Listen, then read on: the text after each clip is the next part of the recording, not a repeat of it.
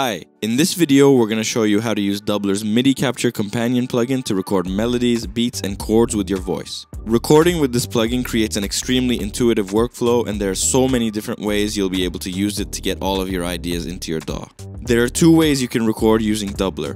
One is recording directly into a track in real time using Dubler 2. The other is using the MIDI Capture plugin, which has the advantage of applying a cleaning algorithm to your recording and instantly offering a clip with the cleanest MIDI and also a suggested key. Let's first take a quick look at how recording in real time works before jumping into MIDI Capture. We'll get started by opening the Dubler 2 app. We'll create an empty profile and select a key just so we have a starting point. Let's go with A minor, which is a commonly used scale because it has no sharps or flat notes, exactly the same as C major. With the Dubler 2 software open, Dubler appears as a MIDI device in your DAW, like a USB MIDI keyboard would, for example. All you have to do is make sure you're in the Play tab in Dubler, record arm your software instrument in your DAW, and then start singing and recording your ideas by clicking record.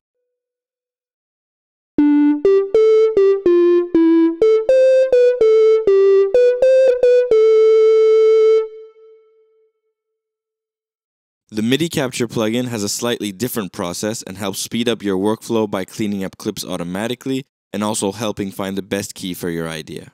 Let's see where you can find the MIDI Capture plugin and how this works. After you download Dubler 2, MIDI Capture will appear in your AU or VST3 folders in your DAW.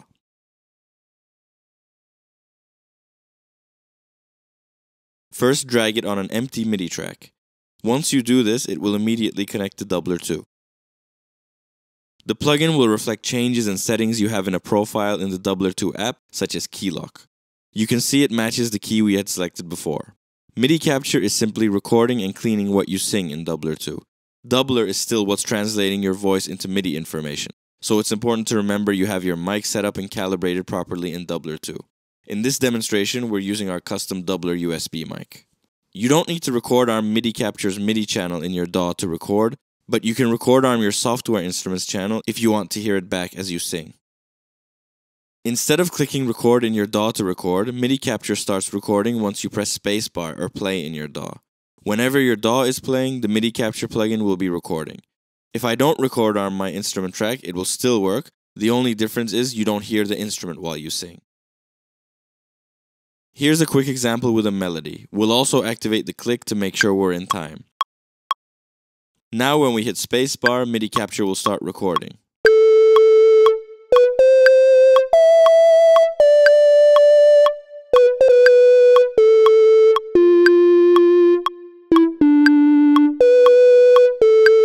Once we hit spacebar again, the recording will stop.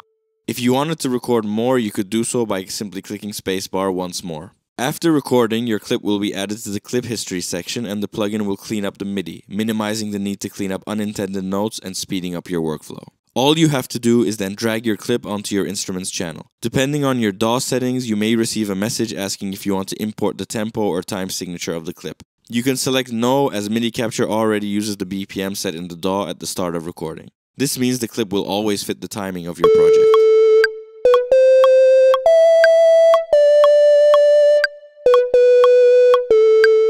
After recording a clip, you'll see that MIDI Capture will offer two suggestions in the key drop-down menu. This will be an updated key and the original key. The original is the key you have set in Dubler, and the updated key is a suggestion based on the notes you sang with your voice. This means that if you sing a melody with notes outside of the scale set in Dubler, the key suggestion will offer a new key that is even closer to what you performed. Updated keys are particularly useful when starting an idea from scratch and you're unsure exactly what key you should be in. Updated keys also have the added benefit of getting the closest MIDI to what you actually sung with your voice. The default to updated key button at the bottom right will allow you to choose what key will be applied to your recording by default. If you want to default to the key set in Dubler, turn it off. If you want to change the key to be automatically updated to your vocal input, turn it on. You'll always be able to change your mind after recording by changing the key of the clip in the drop-down. Let's record a couple more takes to see what kinds of suggestions we get.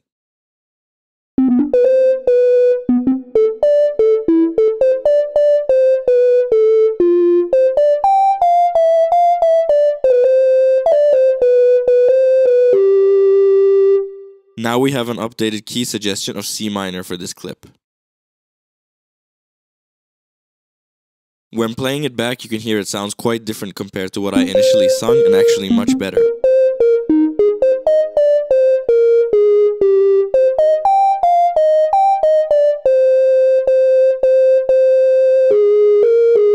So I might consider going back to Dubler 2 and changing my key to C minor if I wanted to develop this idea. Also note that if you delete MIDI Capture from your MIDI channel, or if you close your project, the clip history will reset. So make sure you drag all the clips you want to keep in your project before closing it.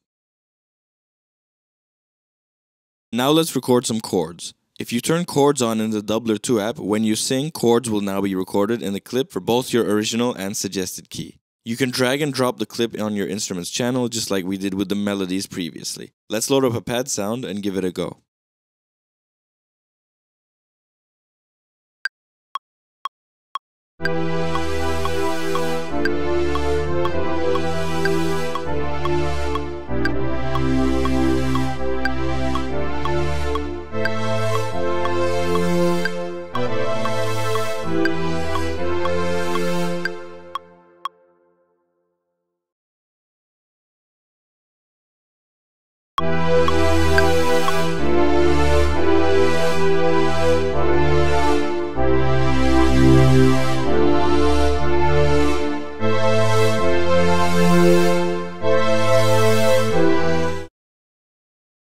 Triggers can be recorded in MIDI Capture just the same as pitch or chords. You can switch between the pitch and trigger views by clicking on the preview icons in the corner of the plugin.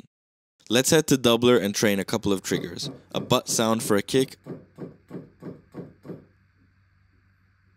a chut sound for a snare, and a cut sound for a hi-hat should be fine. We'll load up a drum kit in Ableton on another empty MIDI channel and record arm this channel.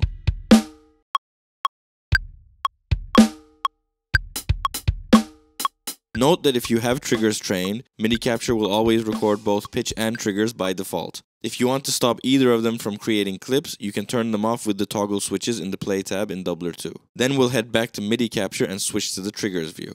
We'll again hit spacebar to record.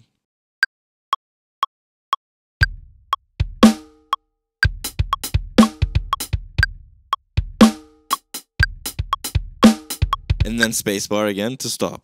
You'll see that the triggers clip appears with the melody and chords clip in the clip history.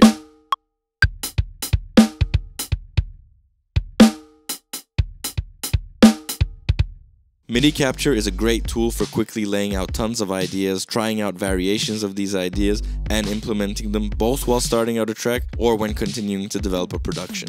If you have any questions about Dubler MIDI Capture or Dubler 2, you can find resources on our Learn Dubler page on our website, or our support team are always available at help@voclia.co.uk.